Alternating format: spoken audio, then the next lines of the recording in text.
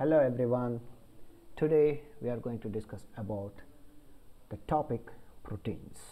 Welcome to my channel. My name is Dr. Sharif and I am here to explain about biology for engineering subject.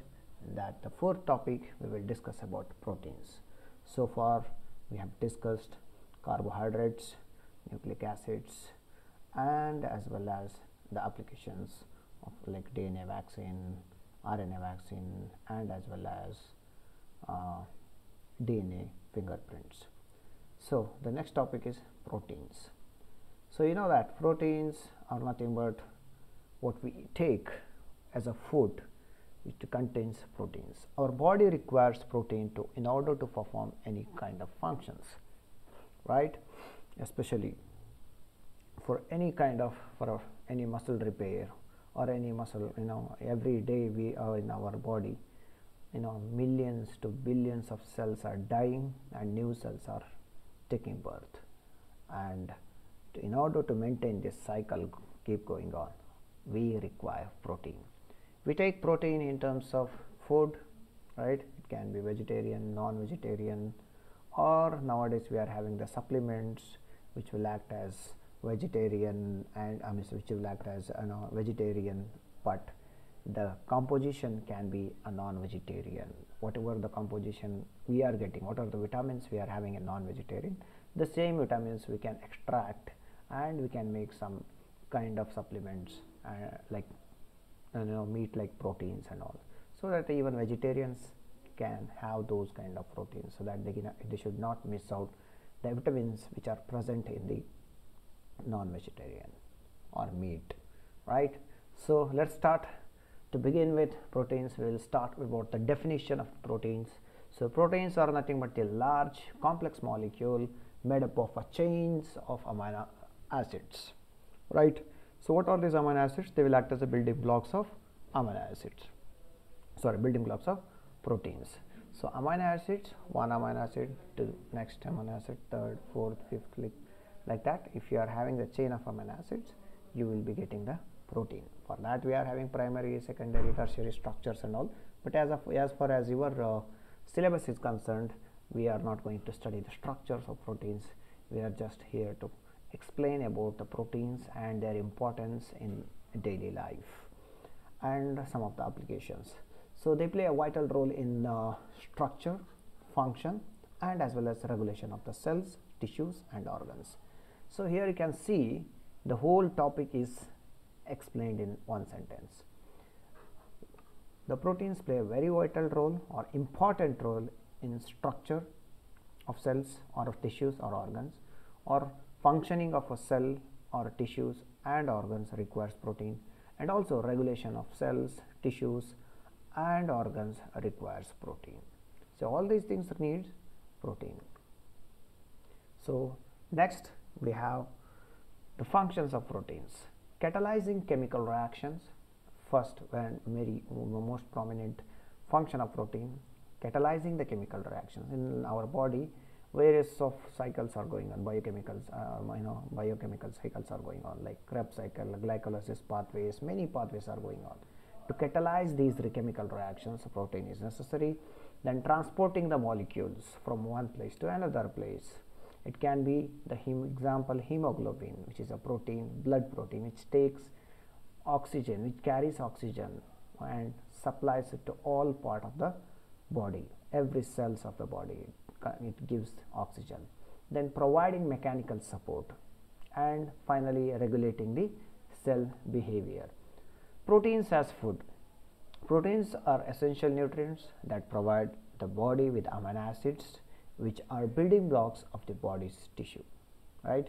Next, proteins are found in many different ways: foods, ingredient, meat, poultry, fish, dairy products, beans, lentils, tofu, eggs. These all are the forms of proteins.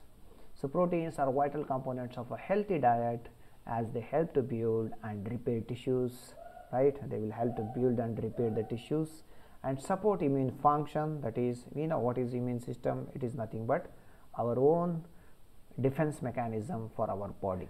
Like we have an army for every country, Similarly, we have something defense mechanism inside our body which is called as immune system.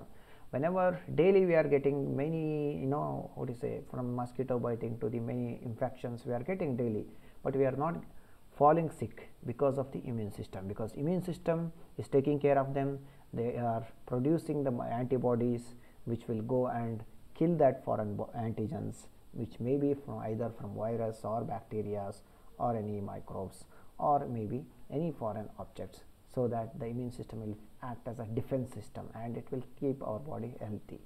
Only in certain cases immune system will fail to detect the foreign antigen, and then that's when our immune system is low to defend or to kill the antigens of particular virus or bacteria. That's when we will get the diseases. And then so build and repair the tissues, support immune functions, and as well as regulate the various metabolic processes inside our body. So the protein play a very important role here. So the body also uses proteins as a source of energy when carbohydrates and fats are not available. So we know that carbohydrates we studied, which will act as a basic source of energy, and also fats when we ran out of, for imagine during fasting and all, we will run out all of energy. During that time this fat will be there, that will be converted into the carbohydrates, and then that will be converted to energy. If these two things are not there, protein will not only doing all the above listed functions, but also it will act as a source of energy to the body. Now the quality of proteins in a food is determined by the types of amino acids. Protein is made up of what? Amino acids. So the quality of the protein totally depends on the amino acids, right, from which it is built.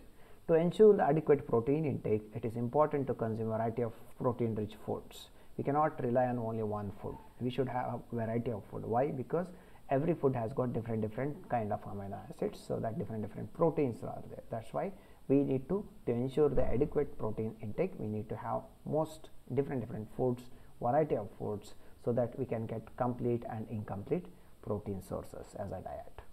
It is also important to consume sufficient amount of other nutrients also. Along with the protein, carbohydrates should be there, fat should be there, vitamins and minerals should be there, and to support overall health of well-being.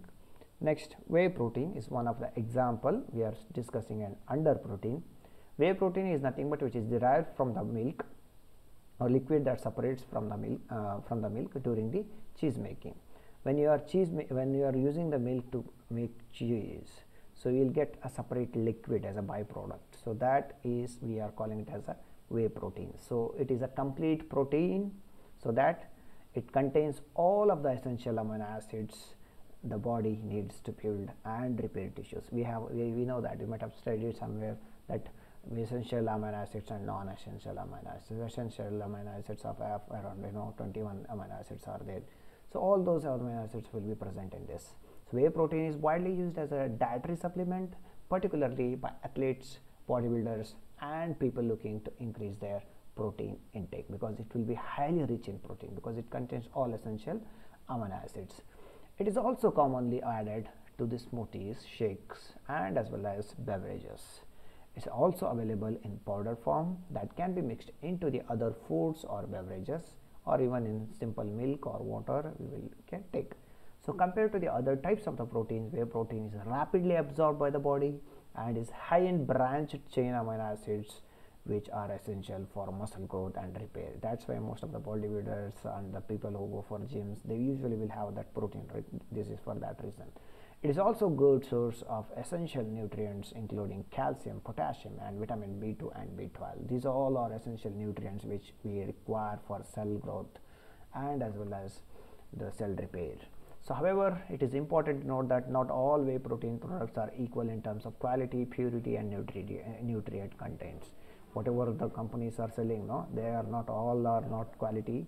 They maintain the quality, purity, and the nutrition content. We must see that they may contain added sugars, artificial sweeteners, or other ingredients which are going to be harmful for your health. So when you buy something protein product, and if you are using protein product, you should see what are the nutrients, what are the nutrient contents which is involved. If any added sugars, sweeteners are there, better to avoid that. So it is therefore important to choose a reputable brand and to carefully read the ingredients list before purchasing. So use of whey protein as a food, it can be used since it is derived from the cow milk and it is commonly used as a food supplement. There are several uses. First in sport nutrition, weight management, health promotion, meal replacement. Whey protein is available in a variety of forms including powders, bars and drinks. Just now we discussed. It is often added to smoothies, baked goods and other food products to increase the protein content, so that the product should be protein rich. When using whey protein as food, it is important to choose a high quality product that is free from artificial sweetener, flavors and other additives. Discussed the same point in previous slides. So it is also important to talk to a healthcare professional before starting to use a whey protein, especially when one have any medical conditions or allergies. If you are having any medical conditions, like might be a diabetes patient or any kind BP patient or any kind of medical conditions are there, or if you are allergic to some kind of foods, you should consult a health professional before you take that particular protein things. That was about whey protein. And the second example we have as a meat analogs of proteins. So meat analogs, in the sense, it is not a meat, but in meat whatever the proteins are there, those will be extracted and you will be given as a protein supplement. So that will act as a meat analog, also known as meat substitutes or meat alternatives, are nothing but again they are nothing like you are not extracting from the any chicken or beef or whatever. Here it will be extracted from plants only. So plant-based foods designed to mimic the taste, texture and as well as appearance of the meat. So they are made from the variety of ingredients including soy protein, wheat protein and pea protein. So these three things you remember, this will be repeating in most of the slides, and other plant-based ingredients also there, and are often fortified with the vitamins and minerals to provide a similar nutritional profile of meat. So meat analogs are a popular alternative to meat for many people. Why? Because including vegetarians, vegans and those who are looking to reduce their meat consumption for health issues or ethical reasons in religion aspect, or in health issues, in sometimes a doctor will be suggesting you should not eat non-veg, you should not eat chicken, all those kind of conditions. Okay, you can go for these particular meat analogs. They can be a good source of protein and can help to meet the body's protein need because it contains almost all essential amino acids. There are many different types of the meat analogs which are available, including burgers, sausages, meatballs, deli slice and more. So some are designed to mimic the specific types of the meat such as chicken, beef or pork, while others are marked as a more generic, that means meat-like product. When choosing meat analogs, it is important again to check whether any added sugars, fats are there or not, because they are harmful, because this point is also repeating from the whey protein. It is also important to consider the texture, taste and some meat analogs that can be more appealing than the others. So examples, we are having tofu, tempeh, seitan, you can just go through that, and veggie burgers, meatless meatballs, plant-based sausages. Okay, you can see this is a tofu, we have tempeh, we have seitan, we have veggie burger, we have meatless meatballs and as well as a plant-based sausages. So plant-based protein, this is the third example. So plant-based proteins are nothing but the proteins which are derived from the plant source, as the name indicates, such as you have legumes, grains, nuts and seeds. These are very commonly used, especially for vegetarians, and I guess almost all Indian households will be using this. So they are becoming increasingly popular as alternative to the animal-based proteins, especially for those following the vegetarian or vegan diet. So here are some of the benefits of plant-based proteins. Sustainability, nutrient rich, definitely versatile, it can be used by any kind of stuff, and then hypoallergenic, so very less this thing to the allergic, and then cost effective. So use of the plant-based proteins, dietary supplements, food products, health and wellness, vegetarian and vegan diets, and fitness and sport nutrition, all these are the main uses of the proteins.